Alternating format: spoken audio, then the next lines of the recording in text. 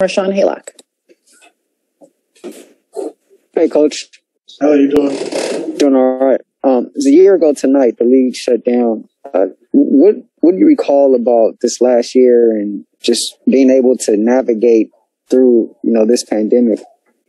What are the things that you're going to remember about this time? It's a tough time for everyone, for the whole world. And, a lot of people lost a lot of loved ones. And we just try to get together. Try to get through it together, as best as possible. We know some tough times. And the biggest thing, just sticking together, doing what's right, trying to follow all the protocols that's necessary, and kind of go from there. But, there's a lot of tough losses. It was a tough situation for a lot of people.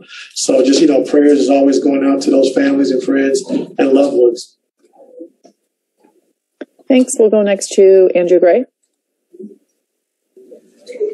Hey, Ty. Just wondering if you had an update on Pat Beverly. Yeah, sore right knee for right now. Is this something where you already know that you just, out of precaution, leave him home off the road trip? I'm not sure about that. Thank you.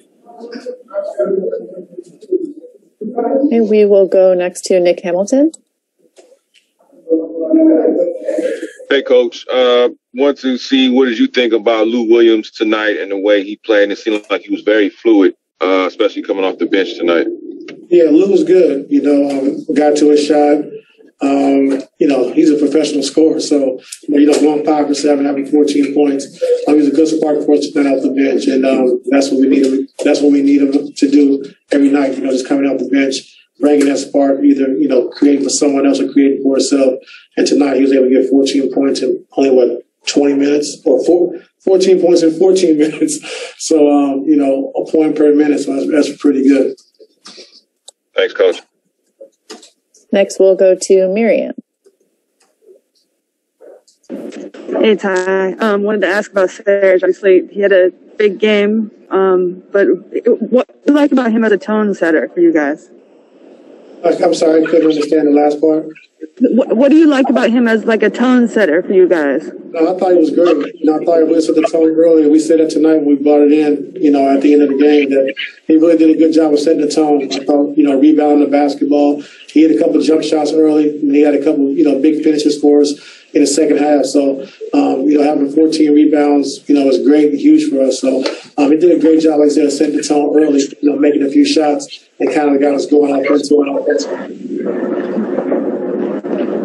Thanks. We will go next to Law. Hey, Ty. You mentioned before that this team plays great in the third quarter games. This was the highest score third quarter all season, 45 points. That's hard to do, especially against a team playing as well defensively as Golden State was. In general, how are you feeling about these third quarters? And specifically, what happened that the team got to stretch that lead so much in the third period? I think it's a thing with all great teams. When you want to be great, I think that third quarter really sets the tone. The first half is kind of a fill out, and then that third quarter you just come out. I think defensively and setting the tone defensively. And we did that. I thought we did it all night long. And things we've been working on, I've seen improvement. I saw us improve on the small pick and rolls. Defensively with our blitzes, I thought we did a good job on Steph, just trying to corral and keep it out of his hands. Didn't turn the ball over number 11 times tonight. Did a good job of turning that ball over. They turned it over 16 times for 24 points for us. And then having 15 fast break points. I don't know last time we had that. So just things we've been talking about, things we've been working on, seeing some improvement on it. So we just got to keep improving, day to day. Thanks. We'll go next to Mason. Hey, Coach. You guys went into that zone pretty early on. What went into that decision to zone up? And obviously it worked pretty well. What was working for you with that? Just watching the film and just talking through it with the coaches. And, last time we played, Pascal had a pretty good game against Zoo. It's a tough cover for Zoo. So we knew going into the game, one step off the floor, they brought Pascal in. We wanted to play a lot of zone and kind of keep Zoo in the paint and let it protect, keep him in the hole. And it was good for us tonight. So, it was something we discussed, going back to the second game we played them in Golden State. Appreciate it. Thanks. We'll go next to Farbad. Hey, Coach, in that first half of the game, PG attacks the rim, he gets right into the paint 3 times, doesn't get a single foul in the entire first half in the free throw line, and you could see him starting to get frustrated. What do you tell a player in that moment? Because you could see the entire team was starting to get frustrated about the lack of calls in that first half. How do you settle them down? Just had to call a timeout and just keep our composure. Like the referees, they're not doing it intentional. We had a couple of fouls that we got away with as well. PG had 2 fouls, and he kind of chopped across the guy's body for his third in that first half, but they didn't call it. So, I mean, it's just part of the game. We got to keep our composure, play through it. And that's all we kept saying in the timeouts is just, play through the officiating, play through everything. Let's just keep our composure. And I thought we kind of, did that, later on in that third quarter. Next, we'll go to Justin Russo. Hey, Coach. Pre-game, you said you wanted to get the ball to the middle of the floor in order to spray out for some threes. Tonight, you guys had 23 assists, 41 three-point attempts. Overall, did you like the performance of the offense tonight, getting the ball to the middle of the floor? Yes, I did. I thought we did a good job of getting the ball to the middle of the floor. Like you said, they're a great team at protecting the paint. And I also thought we did a great job in our small pick and rolls. When they were showing, we was able to hit our guys, and those guys able to get down here and make a play for somebody else. So I love seeing that improvement in that area because we're going to need that going down the stretch. I did see some good things, and like I said, we just got to keep getting better at it. Last question will go to Dan Wyke.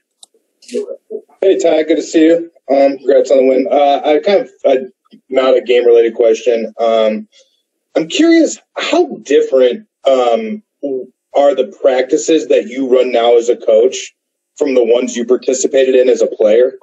And you trying to get me in trouble? You trying to get me in trouble, man? Come on. As much as you can describe what it used to be like, I would be appreciative. Well, I'll just tell you this. When I first came in, we had 32 a days. So you go from there. So, it's different. The game is different. The science is different. The sports science is different. And, we didn't shoot as many threes. Centers didn't shoot threes when I came in the league. So the game has changed.